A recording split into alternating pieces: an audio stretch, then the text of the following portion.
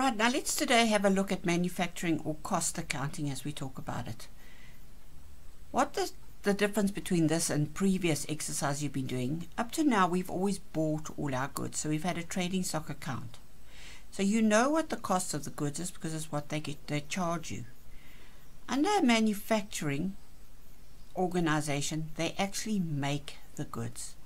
And the important thing to realize is that we've got three cost components. First of all, there's your raw materials that are required. So if we were, for example, going to make t-shirts, we would need material, we'd need cotton, we might need labels, and so on that has to be put onto these t-shirts. That would all consist of the raw materials or the direct materials. Direct because they're directly involved in your goods. Secondly, there's got to be labor. People that are working on machines that are sewing up these t-shirts in order to showing up the pieces to make the t-shirts. And then the third component is what we call our factory overheads. These are our overheads, extra costs. So for example, you need rent, you need electricity. These are costs that are essential for this business to run, but they're not directly involved.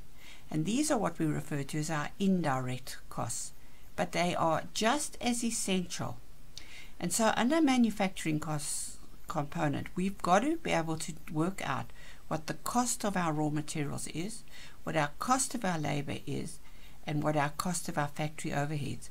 And those three together will make up the total cost of production for making of these t-shirts. And once they're then made, you'll then put your markup on and you will then sell those t-shirts. So in grade 10, you're largely going to be working with figures, calculating the cost of these three things, and then adding them together to get the total cost and dividing by the number of units made to get a unit cost.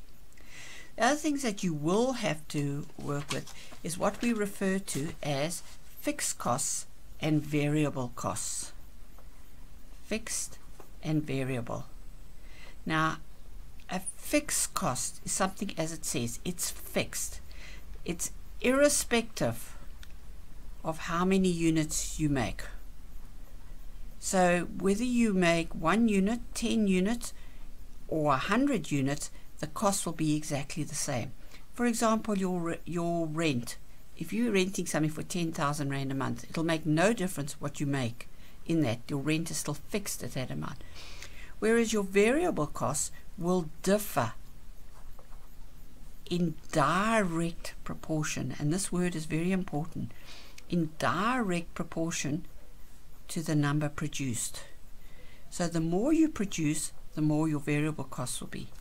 So if we have to go back to here, our raw materials would be a variable because every t-shirt would have its own material. The labor would be a variable because every t-shirt has to be sewn. And if you have to increase the number of items produced, your variable costs are going to increase. Whereas your factory overheads would be examples of fixed costs. They will stay the same irrespective of how much you produce.